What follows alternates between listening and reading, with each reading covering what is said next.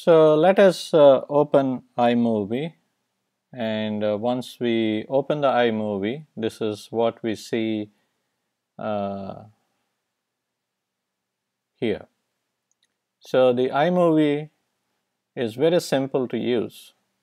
So when you open an iMovie, you see four different columns: event library, event browser, viewer pane, and then project library, and in between you have the toolbar.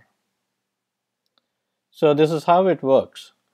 So when you open the event library and you bring a new event, you bring your videos into this event. So let me show you some of the videos that I have downloaded into the iMovie on July 11th. A single video clip of about 10 minutes here, and on July 5th I've recorded the same case, long case, so I recorded them into several different segments here. So in the event library you have different events, and in each event you have different clips that you can browse, and whatever movements you use with your finger to move them around, then you can see them in the viewer pane. So in order to edit a video, you need to start a new project in the project library, and you select a video and then drag them into this area. So let's click here, and then it selects a 5-second segment, and let's say select a little bigger. And then bring this thing, drag it down to the project library.